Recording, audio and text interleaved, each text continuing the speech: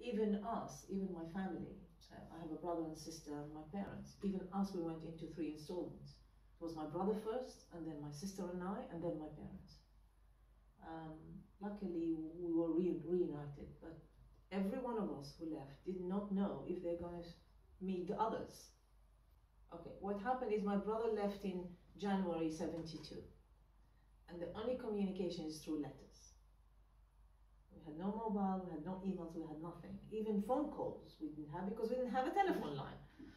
So letters used to come once a month or so, and my brother, being in a free country, seeing what's happening through the newspaper, seeing what's happening to Iraq, he said to my parents, okay, you want to stay, stay, but you have to let my sisters leave.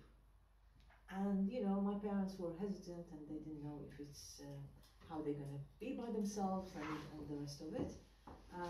So he said, okay, I'm stopping now. I'm not writing any letters to you. Now this is the oxygen for my parents, you know. He said, I'm now stopping until I hear that my sisters have a passport and they're leaving.